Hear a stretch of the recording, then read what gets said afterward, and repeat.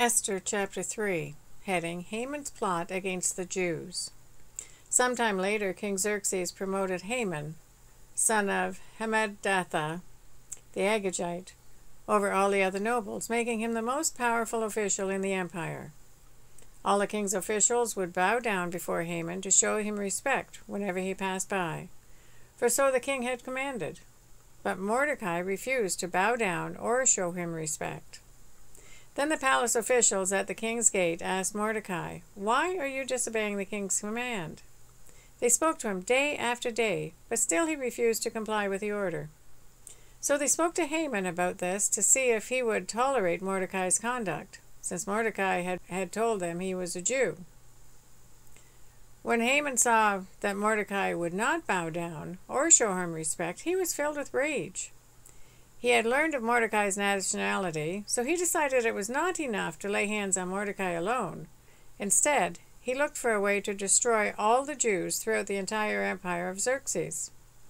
So in the month of April, during the 12th year of King Xerxes' reign, lots were cast in Haman's presence.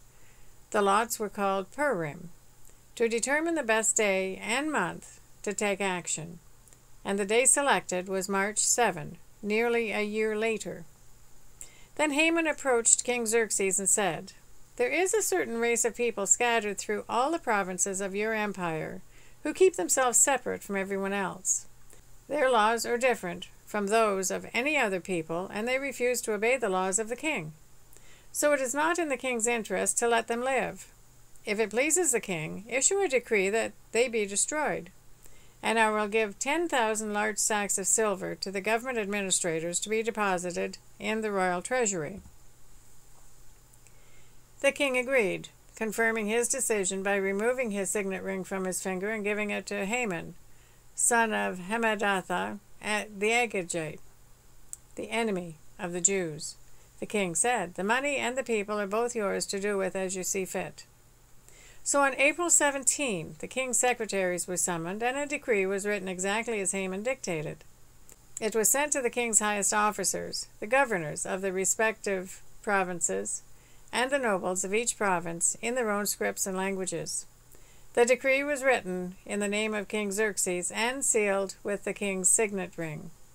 Dispatches were sent by swift messengers into all the provinces of the empire, giving the order that all Jews, young and old, including women and children, must be killed, slaughtered, and annihilated on a single day. This was scheduled to happen on March 7 of the next year.